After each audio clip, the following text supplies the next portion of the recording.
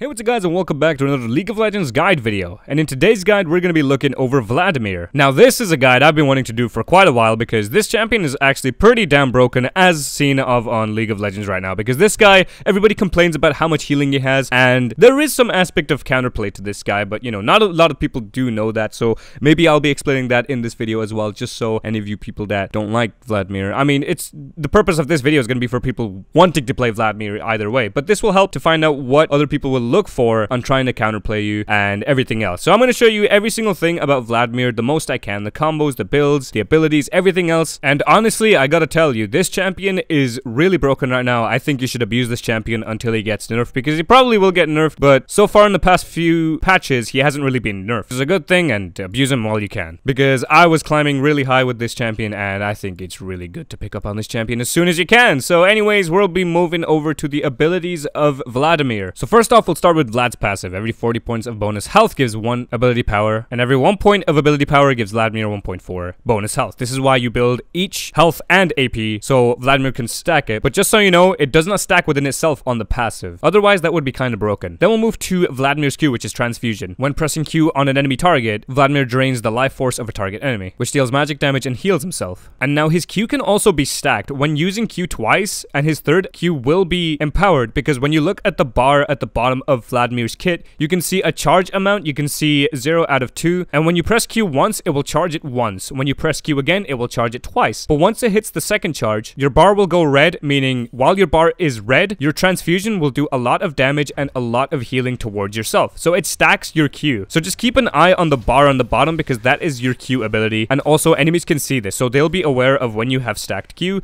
but that's where you should take advantage of it and get ready to use it, because your empowered Q will only be up as soon as your Q is off cooldown, so be ready to use it. And also, when he gets the full bar, he also gets 10% movement speed. So this will be Vladimir's main healing ability. Then we'll look at Vladimir's W. When pressing W, Vladimir just turns into a pool, and it costs 20% of his health, and he becomes untargetable. He also heals himself for 50% of the damage dealt, and slows enemies by 40%. So this will be used as an alternative to Zhonya's Hourglass, and to avoid a bunch of targeted ultimates, you know, like a Karthus ulti. But I think if you get precasted with an ability like a stun, like a LeBlanc E, you will most definitely get stunned if it pre-hits you and you turn into a pool. Your pool ability will also remove turret aggro, so you can use this for diving and helping you to get out, or you can use it to engage and help slow every single enemy down. And then we'll move over to Vladimir's E, which is Tides of Blood, and every time you use it, it will cost 8% of your health. So it has two different casts. Your first cast is where it charges up, but when you're on the first charge, Vladimir does slow himself by 20%. If the charge finishes or is interrupted, he automatically initiates the second cast, and his second cast is he unleashes a bunch of blood bolts that go everywhere. Now, the one thing to note is one Nova Ball can only collide with one enemy. Even if 2 Nova Balls hit one enemy, it will not stack the damage, but they will only stack on minions, because otherwise this would be a really broken ability. When charging his E for at least 1 second, it will slow the enemies for 0.5 seconds. Enemies can intercept multiple bolts because they'll only be hit by one anyway, so it's good for supports that play against Vladimir, that go tanky. But his wave clear is amazing because multiple minions can absorb multiple bolts, so it doesn't really matter. And then we'll look at Vladimir's R, which is Hemoplague. Vladimir infects all enemies in a target area with his plague, which increases the damage they take from all sources by 10%, and this will last for 4 seconds. So this is kind of like a Zed ulti, but instead of stacking AD, you're stacking AP. So, well, you're not really stacking AP, you're just doing more damage while they're more vulnerable to take more damage. And then when your ulti ends, you will get a mass amount of healing from the enemy, so it will absorb a bunch of their health and give it to you. The more people you mark with your R, the more people you'll make vulnerable by 10%, and you will also take all their health. Stacking this with your Q is really, really good because you get so much healing, and this is probably the biggest reason as to why people complain about why Vladimir is so broken. Vladimir is healed for every champion damaged by the detonation, so it's reduced to 50% after the first champion, because if it was 100% by every champion, then wow, he's not gonna die. So those were Vladimir's abilities. Just to give a quick rundown, I'm just gonna tell you what the abilities will do. His Q abilities, so as we were talking about, you gotta stack it up twice, and then once it hits the bar charge up, this is where you use your Q ability again. This is most ideal to use against an enemy champion. If they do anticipate it, then you gotta use it on like minions. You can use your Q ability to farm and to use it for securing cannon minions as well, because it is kind of hard to farm with Vladimir. That's one thing to keep in note. His W ability is really effective because he becomes untargetable. You can use it as an escape, and you can run away, or you can go engage on the enemy. You can lose tower aggro, you can do extra damage, you can use Hextech Proto Belt while you're in your pool mode as well, so you can do damage while they they can't even touch you. And then Vladimir's E ability is what you use for wave clear, using it for doing a lot of damage, because this thing is going to be the thing that makes you do a lot of damage. Considering Vladimir is a late game champion, your E ability is going to be doing so much damage. You can charge it up, flash, and hit every single target in the enemy team. The best part about Vladimir as well is he is so good at engaging team fights, considering he has a W to keep him untargetable for a mass amount of time, and the enemy team will panic. They will probably end up attacking someone else before they even go back to you, while you're doing heaps of damages to them. And this is why Vladimir is terribly broken in most cases of this. But remember, there is counterplay to this champion, which is what I'll come to later. And then Vladimir's ultimate, this is what you use in team fights. You want to put it on as many people as you can in a team fight, and then you can engage, because this thing will be healing you for a heck ton. Just make sure you wait out the full 4 seconds. This is what Zhonya's Hourglass could be used for, and what your W could be used for, because your W can delay out the time, and so can Zhonya's Hourglass.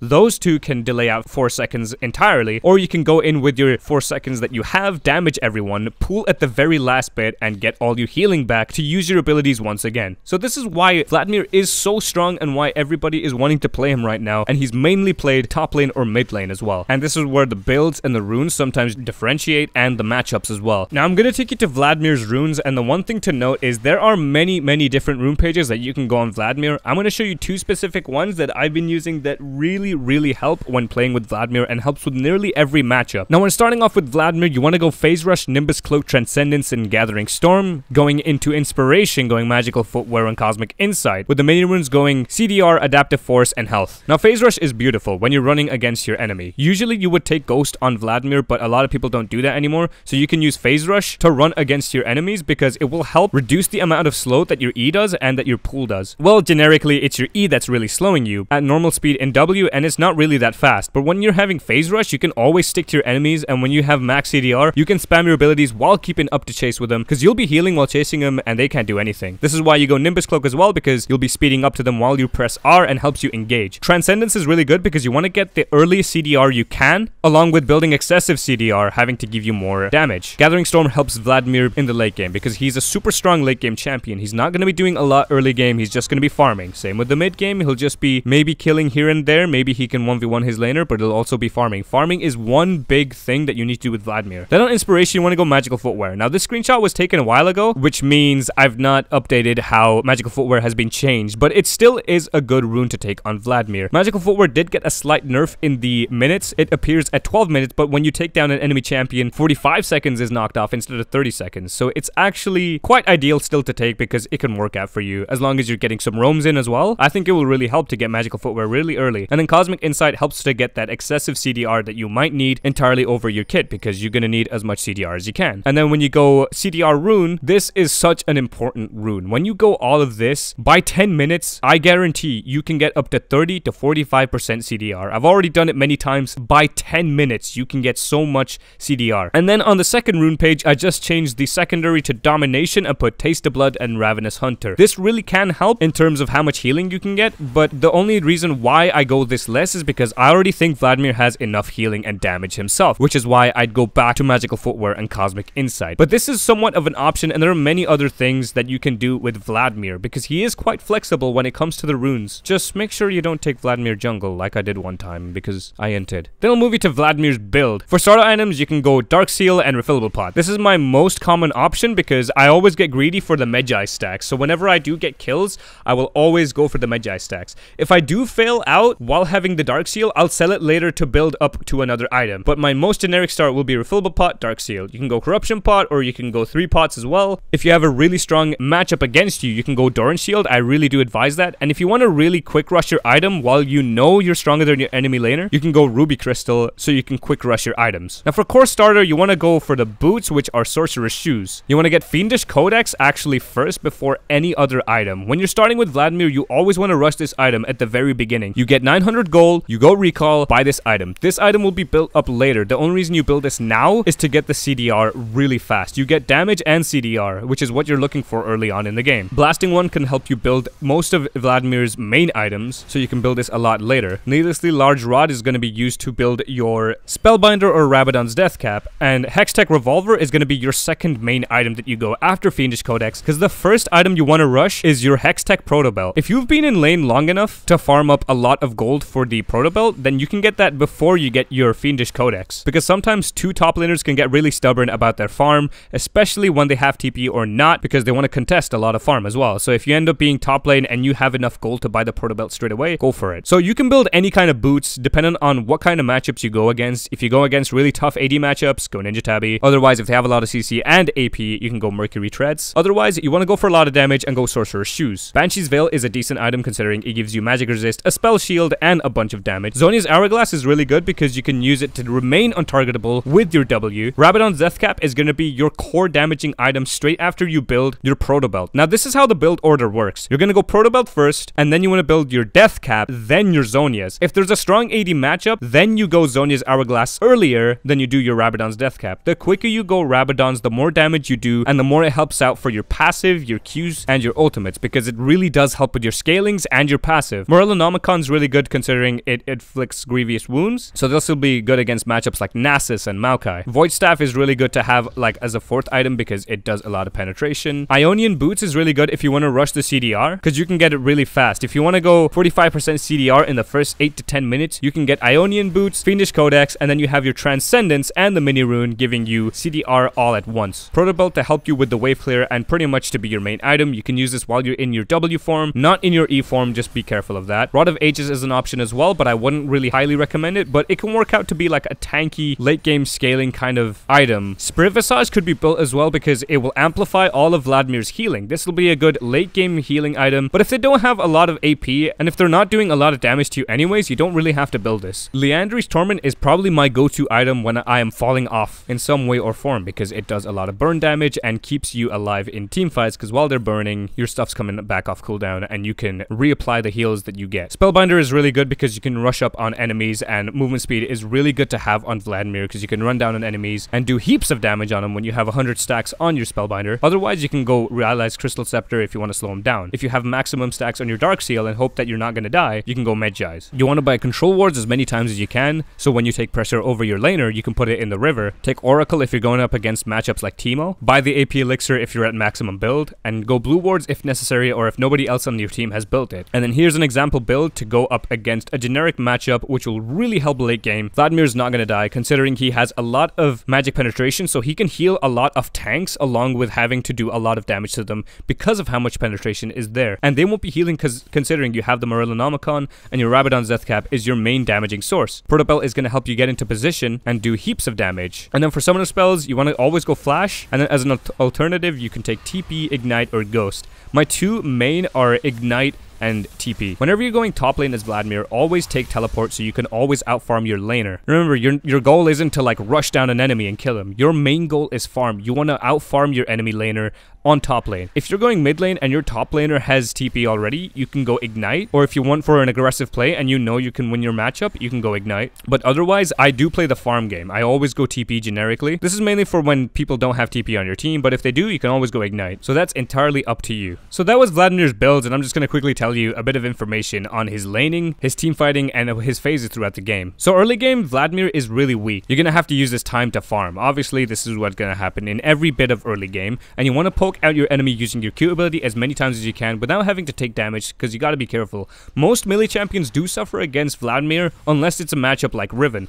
because Riven has abilities to gap close onto Vladimir, and you have to be more careful. That's more of a skill matchup moving close to a counter. You want to try staying healthy with your Q ability as well, and make sure you can use your stacked Q on your enemy champion. Make sure to keep your W for when it comes for ganks. Another thing a lot of people do is they will save their level 2 and not put a point into their ability until they really need it. And sometimes Vladimir does get cheese ganked at level 2 or possibly even at level 1, but he will be level 2 most likely, meaning you could go pool to avoid the gank itself. So make sure you don't use pool recklessly, because you're going to be needing that for escaping and engaging, but most likely for escaping enemy ganks, because they can't really do anything to you once you're untargetable and in a pool. And this is also another reason why you keep wards down in your tri-bush or in bushes that are necessary. Mid-game, Vladimir does get quite strong. When he hits level 6 first, he does get his first power spike, meaning he can potentially kill his enemy laner. So he's not really entirely weak, but he's a really good team fighting late game champion, which is why you have to try your best to scale to late game as fast as you can. can. So within this phase, you can either roam or keep up your farm. Make sure you keep track of where your enemy laner is so your allies know, and keep up the farming. The more farm you have, the stronger you're gonna get. Then when Vladimir finally hits late game, he does heaps of damage, heaps of healing. He's just not gonna die. He's gonna turn into a big monster. When using your R ability on multiple champions, he's not gonna die. As long as the 4 seconds last out and you do a lot of damage to the enemy champion, you're not gonna die. You're just gonna keep doing heaps of damage. And I'll be using 2 team fighting examples to pull out from that. Here's a perspective to take from a fed Vladimir. You want to go in using your R ability, using your E to do a bunch of damage, and you want to pull under them so they can't damage you, but they'll be damaging your allies otherwise. And the thing I forgot to note about Vladimir's Q is when your W is active or when your E is charging, along with using Zhonya's Hourglass, your Q stack does actually decay a lot slower, meaning it's extended duration. So you can save it, hold on to it, and use it later. And in this team fight, I just pretty much run it down, run onto the enemies, and make sure I use our ability first so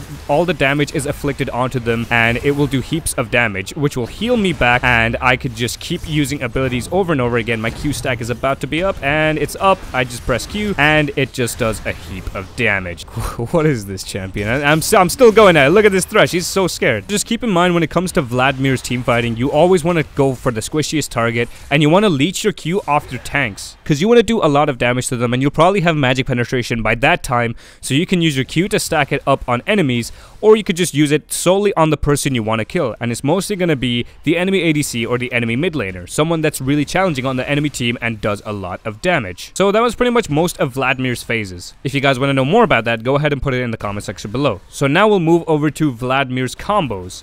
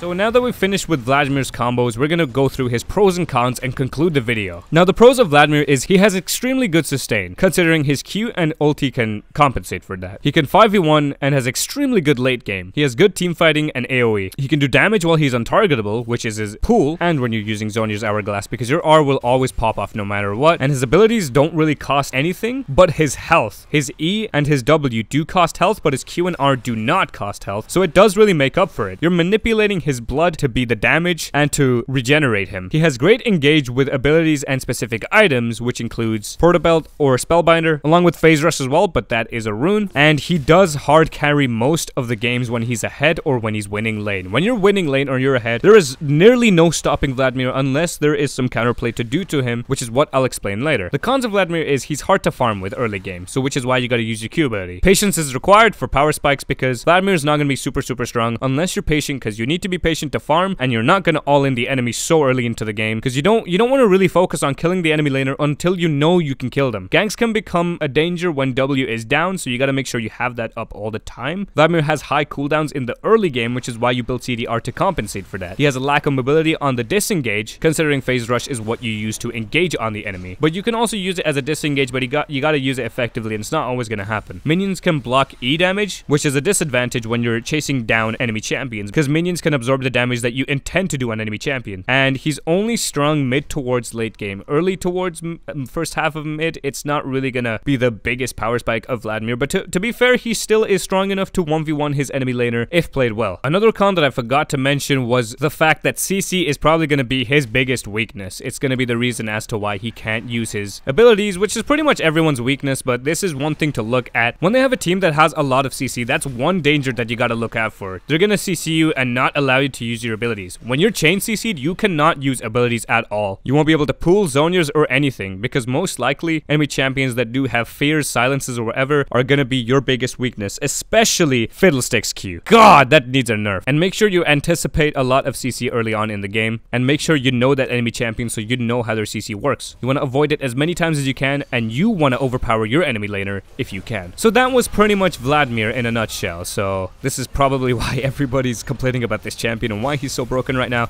But I think while you can, abuse him right now. He's so easy to play. I don't think you can mess up on him. I think you guys will do so well on him, and you should just, you know, abuse the hell out of this champion. He's just so good. But anyways, guys, if you guys enjoyed this video, please leave a like, comment, and subscribe. If you guys want to see more videos like this, then go ahead and put it down in the comment section below, and I will also increase my uploading rate because I've completely gone downhill with the uploading rate, so I will increase on that, and yeah, do not worry about it, guys. So anyways, guys, thanks for watching, and I hope to see you guys in my next video. Peace, guys, and see ya.